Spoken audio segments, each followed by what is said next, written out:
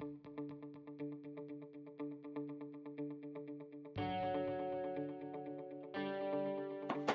guys, welcome back to my channel. Today I'm filming a quick swatch party video on some new shadows I picked up from the brand LUXE Beauty. I just opened that up and a bunch of glitter fell out, so give me just a second. This collection, I'm like, what was I thinking when I bought this?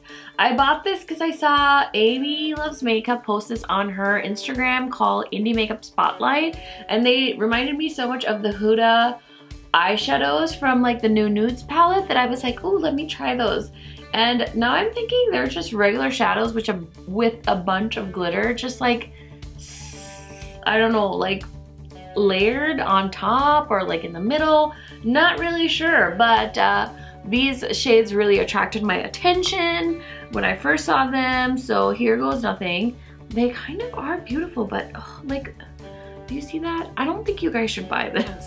This is like a hot mess. Am I not supposed to rub it? Like, I don't know what's happening, man. So here are the first 5 shades, and it came with the palette too.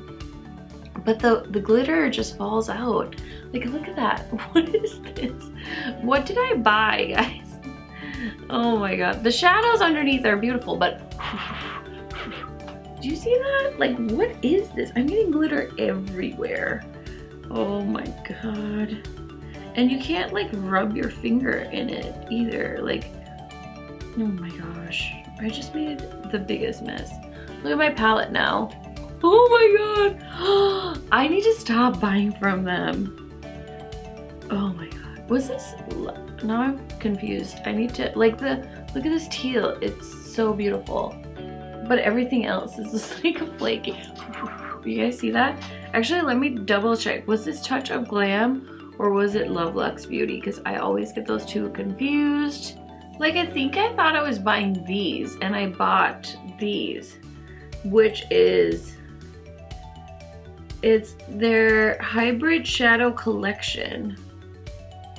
And they had this like beautiful video. This is the video like Amy posted, and I mean, it looks good once all the glitter flakes off, but look at my palette. It's like covered in flecks of glitter. Like, what is this? Oh my goodness. I don't know, guys. Okay, here are the swatches. So, I hope you found this video useful and entertaining. Thank you guys for watching, and I will see you in my next one.